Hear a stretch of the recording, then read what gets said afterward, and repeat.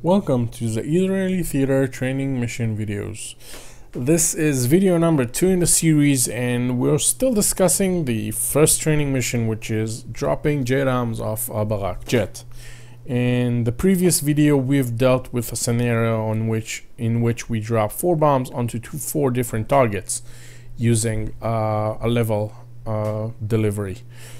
In this video, we will drop 4 bombs onto 2 targets using a Loft delivery.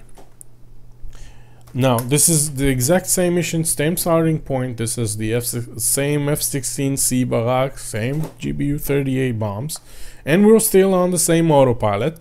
So let's let the autopilot go. Let it fly. Sorry about that, still config. And first thing first, power on the weapons, 3 minutes weapon align, and pretty much identical to before. We'll go into the DD page and we'll program this time only 2 targets. Let's go with 15 and 18. Feel free to select whichever 2 target that you feel more comfortable with. It doesn't really matter. Ooh, I alt-tabbed, look, a mouse. Yes, 18. Why you say 18? Good, 18. Now, unlike the previous flight, we want to drop 2 bombs onto each target. In order to accomplish this, we need to set this field here to 2. Remember, that's the bombs per target limit thingy. However, we also want the FCC to give us the pull-up queue correctly. So we'll need to adjust the impact angle, which will actually adjust the angle in the calculation. Let's put 30. That sounds like a good number to me. Hit enter. Heading we're not touching. Velocity in up. And we want 2 bombs for this target. Next up, target 18, exact same treatment. 30 degrees, nose up, no heading change, velocity doesn't matter, 2 bombs. Now, as I mentioned before, the number of bombs dropped is dependent on 2 factors. The first is the setting here, where we say to the FCC, look, I want to drop 2 bombs onto target 15. The other factor is the ripple setting. So we need to set that to be the maximum number of bombs we want to drop. Because we say, hey, drop 2 bombs, we need to say, hey, listen, I want you to allow 2 bombs to be dropped. So we set ripple to 2. It is a good practice to set the ripple to the maximum number of bombs. Right now we are dropping 2 bombs onto the 1 target and 2 bombs onto the second target. We can have 1, 1, 2, 1, 2, 1 in every combination we want from those 4 bombs.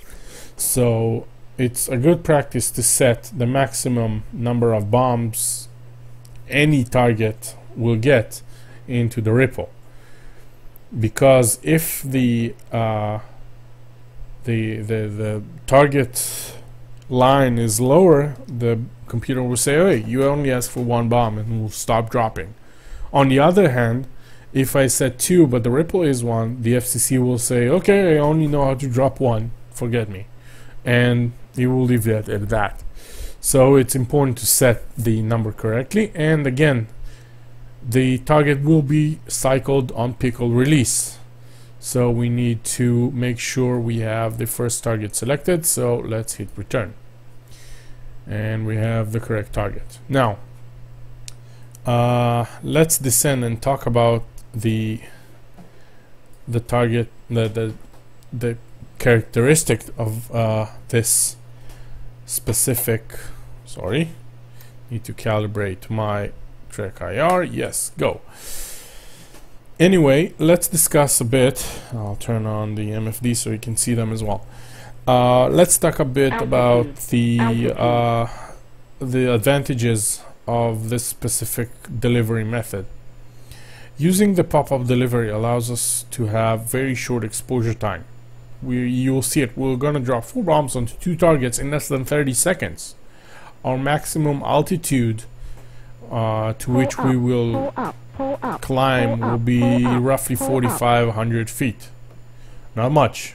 30 seconds from pull up to the deck going the other way. This is a very quick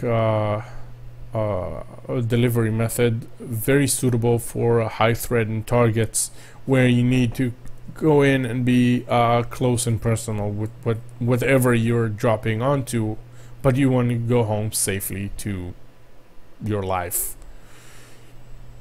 So I'm gonna aim for 480 knots. It's pretty hard to fly low, talk, and maintain speed, so it will vary. However, once I turn into the target for the final leg, I will go full military and start accelerating. Usually the target velocity I'm aiming for is 540 knots.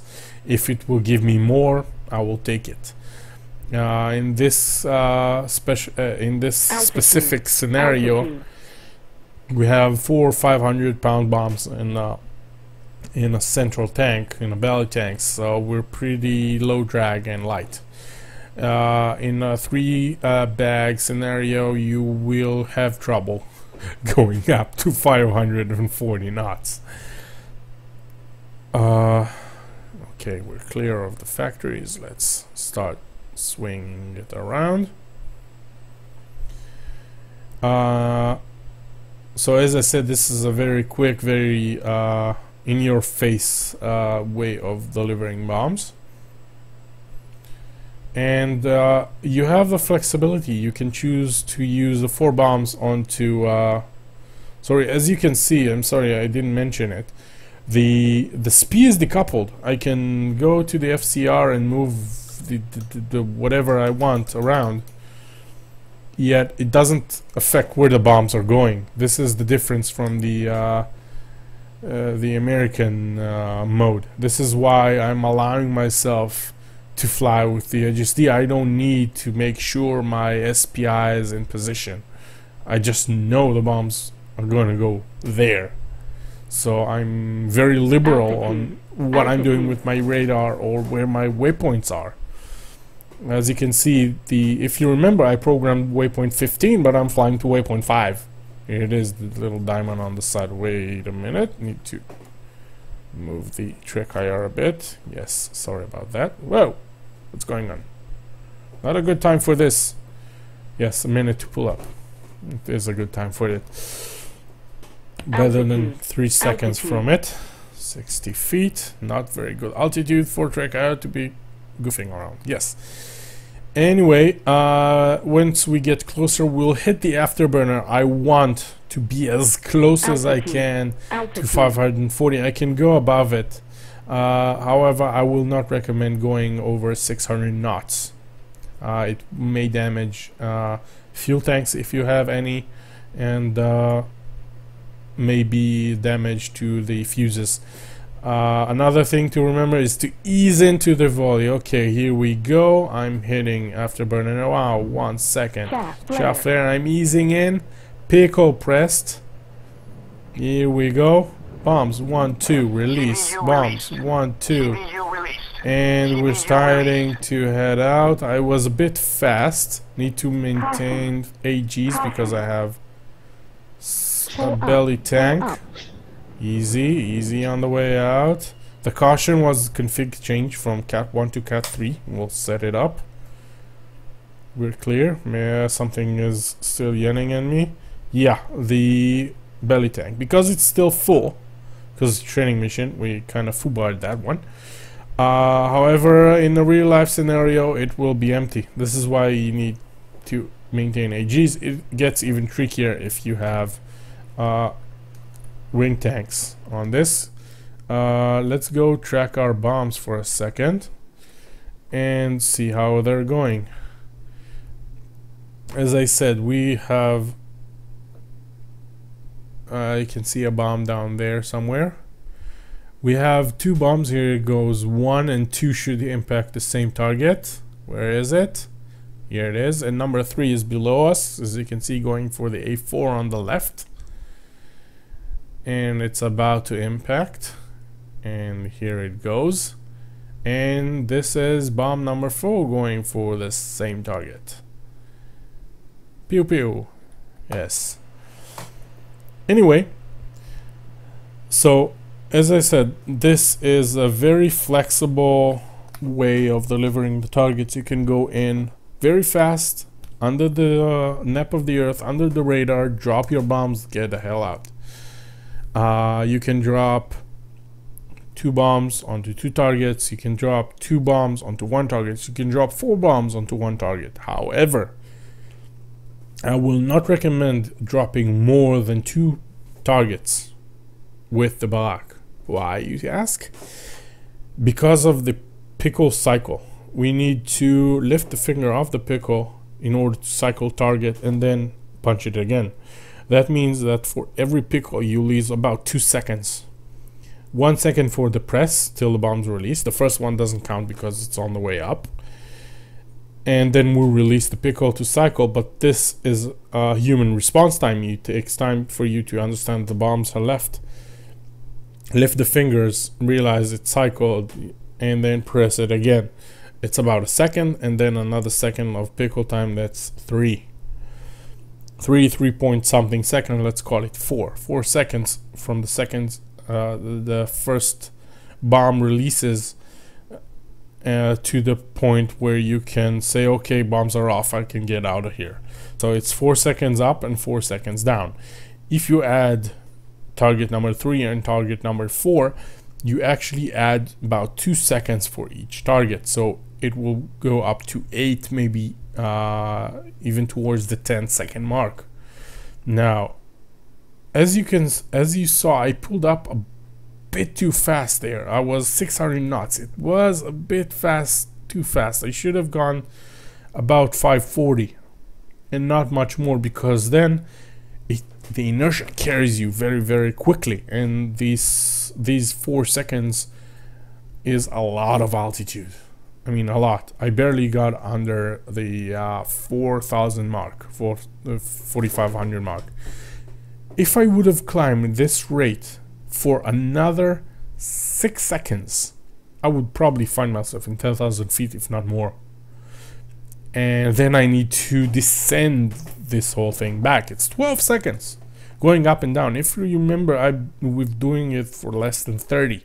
So adding another 12 seconds on those 30 makes you very, very vulnerable. Furthermore, it gets you closer to the target. So man pads, AAA, and all the other nasty stuff sitting there just waiting for an F-16 to pop in to say hello. So limit yourself to 2 targets. As you gain more and more confidence in the delivery, you will see that 2 targets is the, let's call it, reasonable number. It's not that it's not possible, but you will see why I'm recommending to avoid it now. However, feel free to experiment. In addition to that, I'll leave you with some homework, so to call it. In the PDF, you also have it as a challenge. Try and drop those same four bombs on 2-3 targets. You can choose which order of targets and which target will get what number of bombs, and you know, pick it as you wish, but make it try and figure out how you like to do it. As I said, this is for level delivery because 3 pickles, and it's pretty straightforward. You should be able to do it if you follow those 2 missions, the 4 targets, 4 bombs, and the 4 bombs, 2 targets. You'll get the hang of it. It will be easy for you to do the adjustments. You will just set it up in the DED page, set the ripple correctly, and get the feel for it. That's it for the Barak JDAM training mission. Our next video will be the Sufa dropping JDAMs. It's slightly different. It allows some more options, but we'll cover it in the next video. So have fun, and happy flying.